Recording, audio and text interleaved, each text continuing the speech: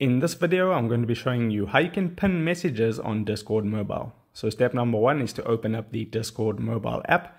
Once you've done that, you want to select a server. Once you've done that, you want to select your server where you want to pin the message. For me, I'll select this server right over here. Once I'm in the server, I'm going to select the general chat for this example.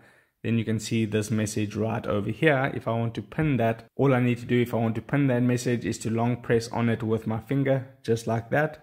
And then all these different options will appear, and then you'll see the option here that says pin.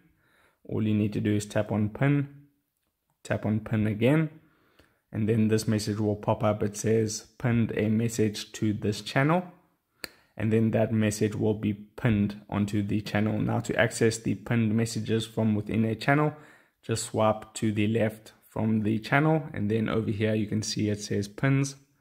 If you tap on that, you'll see all the pinned messages. So that's it. If this video helped you out, don't forget to drop a like onto it and subscribe for more, and I'll see you in the next video. Take care.